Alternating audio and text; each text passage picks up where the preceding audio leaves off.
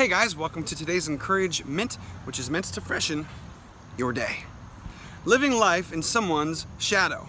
Today we had that amazing solar eclipse here in the US. The moon cast a shadow on the earth 70 to 75 miles across, and it made me think about how sometimes we live life in someone else's shadow. And so what do I mean by that? We compare ourselves. We compare our life to their life, and if they buy that thing, we gotta go buy that thing, and if they move this way or take that vacation, we gotta do something really similar. If they buy that for their kids, we gotta do that same thing. And we go through life comparing ourselves to this person or these people, or our looks aren't as good as theirs, or our house isn't as nice as theirs, our family isn't as functional as theirs.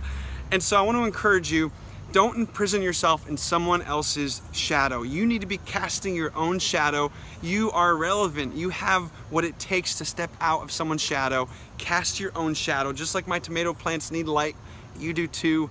Have a great day.